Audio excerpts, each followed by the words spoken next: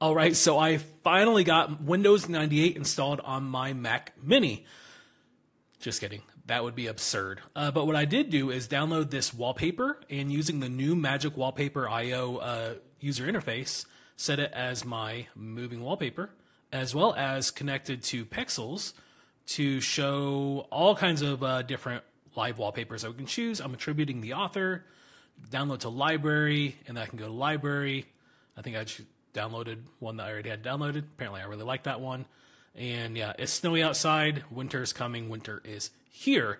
Other than that, I had Gemini create this absolutely beautiful new icon for me instead of the icon that I was using. And that really made me realize I need to step up my game as far as my landing page, because this looks kind of homebrew compared to that. So let's go ahead and use Gemini to create a new landing page for my app. I'm going to drag the SVG and that kind of gradient background and create a landing page for my app, Magic Wallpaper.io. We'll just do that.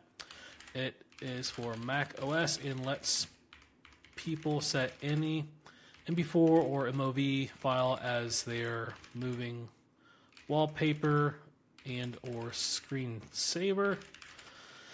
Just a single page. Use the SVG logo.